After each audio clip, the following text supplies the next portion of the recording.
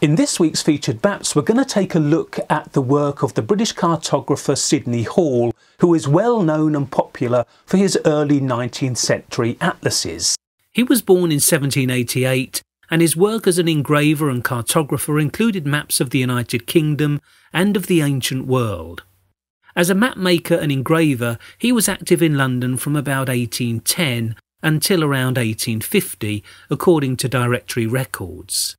Sidney Hall contributed to two British county atlases, Samuel Lee's New Picture and in 1831 a topographical dictionary of Great Britain and Ireland by John Gorton.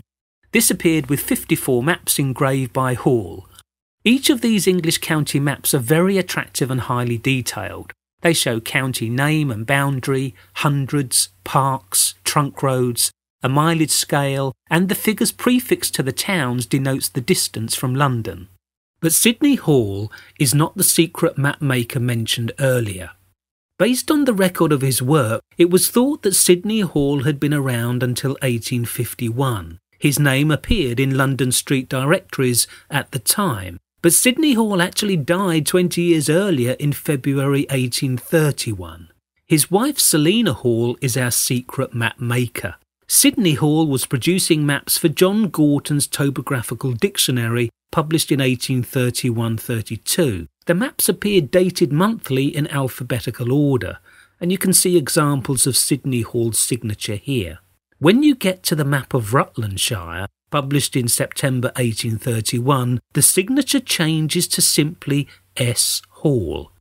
It appears that Selina Hall, Sidney's wife, who was a competent engraver, simply carried on the work and did so for the next 20 years until her death in 1853. Selina successfully letting the rest of the world believe that S. Hall was Sidney Hall, not Selina. The maps shown here are from John Gorton's Topographical Dictionary, an interesting collection of pocket-sized maps.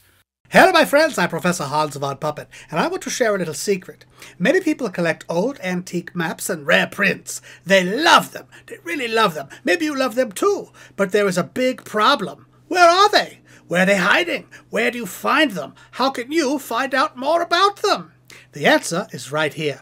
Rare Maps and Prints Review. You can start discovering antique maps, sea charts, road maps, town plans, world maps, and then there are the fantastic prints. Botanical, humorous, topographical, natural history, birds and stuff. It's all right here. So go tell your friends Rare Maps and Prints Review every week right here for you.